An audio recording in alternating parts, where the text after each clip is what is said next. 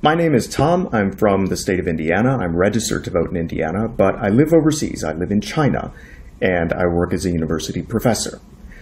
I would like to talk a little bit about what Trump has done for the image and the interests of the United States abroad. I've seen the world, and sometimes the world does not like us. The Trump administration has made it very difficult to remain in any way an idealist about what the United States is and what we mean abroad. And this has had disastrous effects for our interests. Trust means a lot. Our reputation means a lot. And our reputation is destroyed. And when that faith goes, it is very difficult to get it back. And this is something that is going to affect us.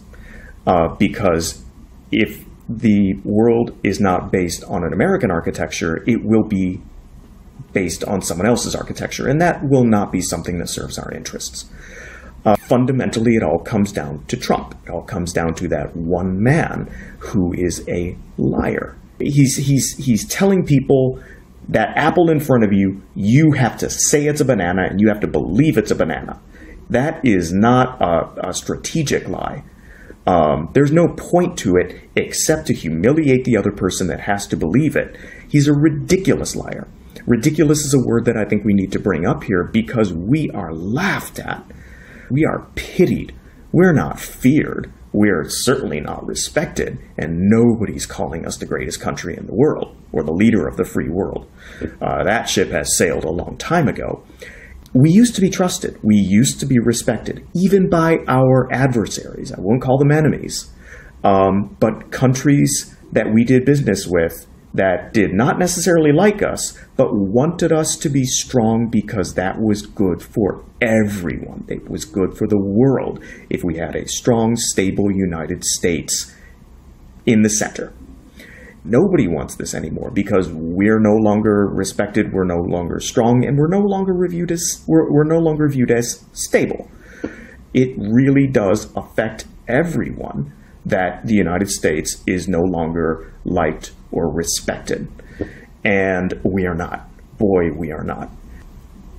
And how are we going to fix this?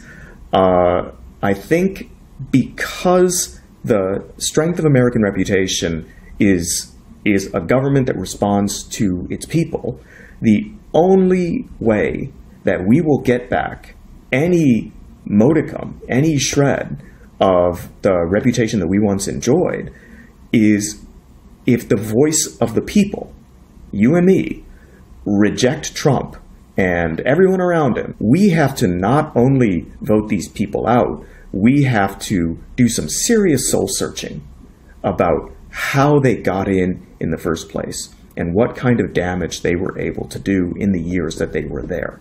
This has to be done publicly. It has to be done by the American people, in the press, in public fora, and it has to begin with a vote to get Trump out of office in 2020. That whole map has to be blue if we are ever going to hold our heads up in an international arena again.